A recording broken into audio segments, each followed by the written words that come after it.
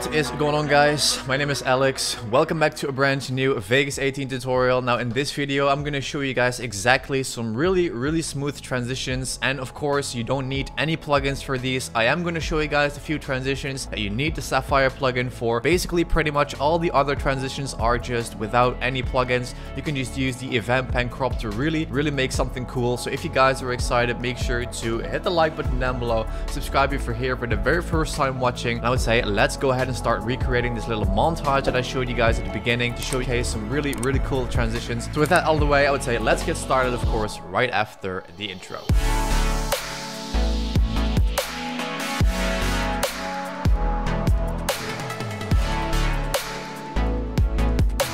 Alright guys, so now that we are in Vegas Pro 18, these are basically all the clips that I used in the montage that I showed you guys in the very intro. So we're starting off with the transitions that you can use with the event pen crop. You don't need any plugins. Now for the first one, we actually started with a regular fade in. So as you can see, if I drag this one, right here it says as dissolve from the Sapphire plugin, but this is not actual a Sapphire plugin, it's just a fade in. As you can see, if I play it back right now, if I just mute the audio for a second, this is just a regular fade in. Nothing too special, as you can see, because I tried I actually tried a few Sapphire plugin transitions on this clip, so that's why it says as dissolve, but it's nothing more than just a fade in. So as you can see, this is an actual zoom right here. So how we recreated that is of course with the event pen crop. So let me show you guys how that's done. So right here I'm gonna just delete this one, and I'm just going to show you guys exactly how I did it. We're gonna put two separate clips to each other, then we're gonna stand in the middle of both clips, and then we're gonna go back 1 2 3 4 5 6 7 frames. Then we're gonna make a little cut, because that's gonna be the length of the first zoom. But then we also need to zoom out into this clip in the next one. So we're gonna hit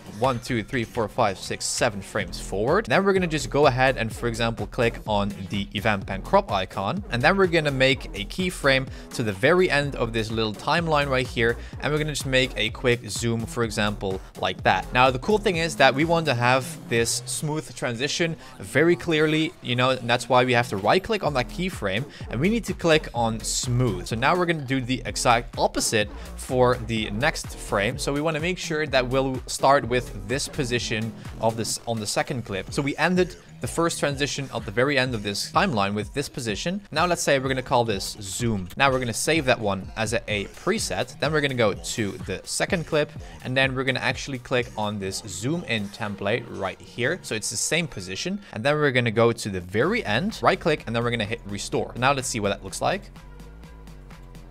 As you can see, it looks really cool. We have a nice zoom transition, and of course you can apply that with multiple different ones. We have, for example, this slide as well, and that's just basically having like this slide event pen crop going to the left, and then on the other clip you just want to have a slide in from the opposite side, and that's actually pretty straightforward. So on this clip I don't have any transition, that's just a regular jump cut. Back to this clip, then we have another transition right here, which is basically just this zoom. So how that works is, let me show you guys by deleting these clips. Every single transition works exactly the same. Have two different clips onto each other, then 1 2 3 4 5 6 7 frames forward, and then on the one where we're gonna go out from, we're gonna go 1 2 3 4 5 1 2 3 4 5 6 7 frames back, and then we're gonna go back to the event pen crop. And now you can basically do anything you want.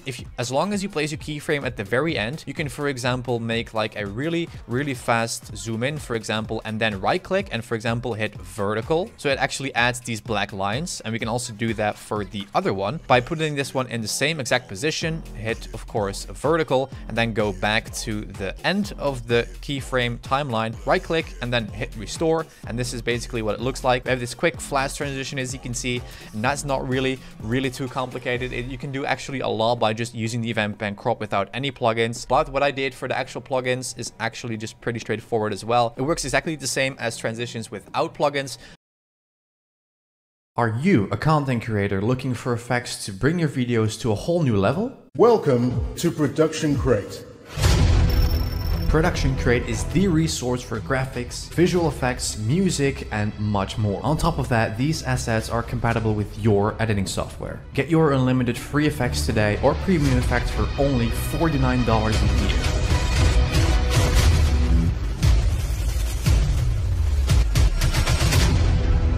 Make it awesome. what you just need to do is you need to, for example, have 7 frames forward, which is right here, and then 7 frames backward. And then what you need to do is you need to hit on the event effects button, and then you want to go to the plugin chain right here. And then right here we have a lot of different presets. So let's go ahead and start off with the first transition, which is going to be slide down A. We're going to hit add and hit on OK. Then we're going to go to the second clip. We're going to hit the plugin chain, and then of course we're going to pick slide down B. Go ahead and click on add, click on OK, and if I play it back, this is basically what it looks like. It looks really cinematic, but as you can see, as soon as it starts, you know, my color grading and my brightness and contrast disappears. So you just want to drag them on again by hitting the contrast one, which is that one, and also on the second clip. So as you can see right now, this is basically what it looks like, and that's how you use really cool transitions in Vegas Pro 18 with plugins and also without plugins, because I think that you guys don't even realize yet how many cool transitions that you can make in just, you know, event pan crop, that you don't need the Sapphire plugin for, you don't need any other, you know, transition packs to download.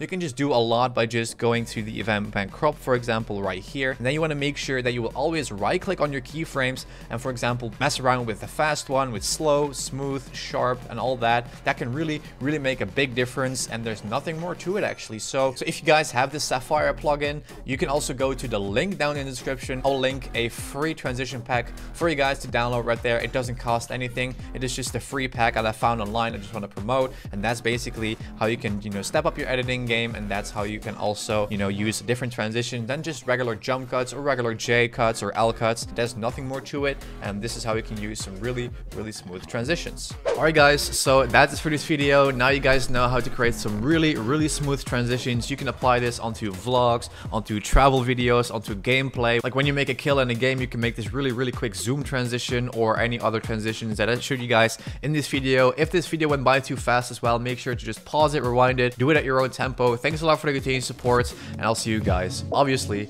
in the next one.